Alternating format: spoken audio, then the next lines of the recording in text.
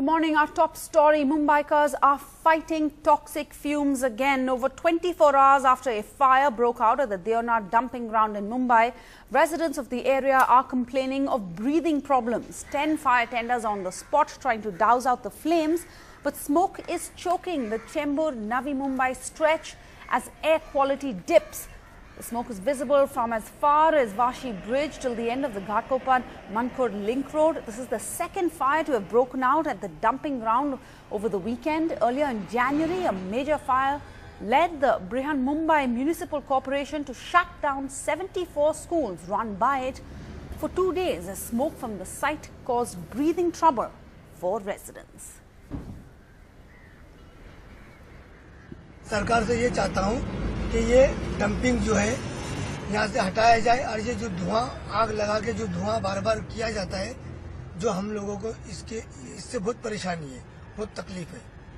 इसलिए मैं सरकार से मांग करना चाहता हूँ कि ये यहाँ डंपिंग को कहीं और जाके कहीं और लगाए डंपिंग को, ये आबादी से दूर।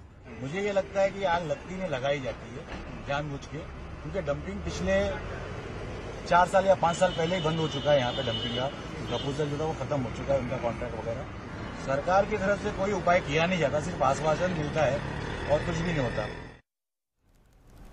So what is the government doing to prevent these fires at the Deonar dumping ground? Now, on the 2nd of February, the Chief Minister, Deonar promised a slew of measures to tackle the problem of recurring fires at this biggest dumping facility in the city, causing toxic pollution that's raising health concerns for citizens. He even promised to fire engines and that they would be on standby at Deonar. Yet, on the 19th of March, residents had to dial 101 to call for a fire engine at 10:30 p.m. That's when the fire broke out. So Ankita, my colleagues on the phone line, Ankita Sinha, she's following this story. Ankita, so we heard lots of promises really from the Chief Minister. He was very active on Twitter, tweeting about everything that the government's going to do in response. But what are they doing? Have those promises actually been followed up on the ground? Right. Sneha, so at the moment what's happened is they have, while there were cooling processes that were going on, now after the fire broke out in January, continuously there were in pockets of Deonar dumping ground, fire kept breaking out every day, and there were 2 fire engines which were stationed there to take care of it, to douse the fire. However, that was clearly not enough, because the fire which took place which took place on Saturday and spread on Sunday. Now, the latest one, the fresh fire, well, this has spread across an area of about 2 to 3 kilometers. And the residents that I had a word with, I spoke to, they have been complaining of major smog in the area last night, and they were having problems breathing. So, clearly, there's not been enough steps have not been taken to, or maybe they haven't foreseen the problem occurring at a large scale. Now, well, last time it was huge. There were about, if you remember, there were about 16 water tankers, 16 fire engines, and 14 water tankers throughout. This was clearly not there this time when the fire took place, which is why it spread across a large area very soon.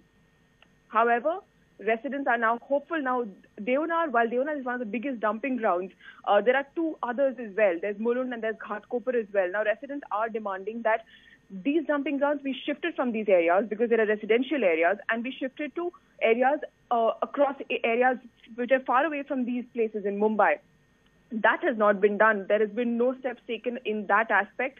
So that's exactly what remains to be seen now. Will the government act on that? Will they ask the dumping grounds? Well, the solutions which environmentalists had earlier come up with was, one, introduce either treatment plants of these waste garbages in the dumping ground itself, or move them somewhere else far away from the population. Now, no step has been taken on that aspect.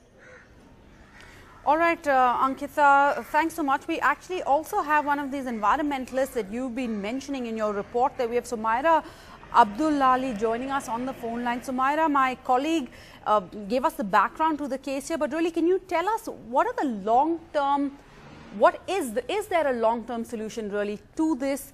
What have you put forward as environmentalists to the government? Because we know that 9,000 metric tons of garbage is generated in Mumbai on a daily basis.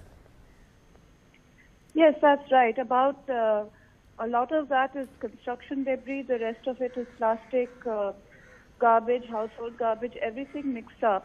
I don't think the solution is to just move the dumping ground and to create another dumping ground somewhere else where residences will also grow up. We have to remember that this was not in the heart of the city when it was built, but the city has grown up around it. I think we need to rather find other ways of disposing of our waste by recycling. Recycling needs to be done for every type of material which is put into the garbage dump currently. And separately, we need to collect plastic, glass, household waste, debris, and recycle each of these items in a separate manner. I think that is the solution, and not just transferring the problem somewhere else where the air pollution continues to trouble us for the next so many years. All of our health is suffering. Not only the people close to the ground, but the entire city, because air pollution travels. So just moving it a little bit distant is not going to really make too much difference.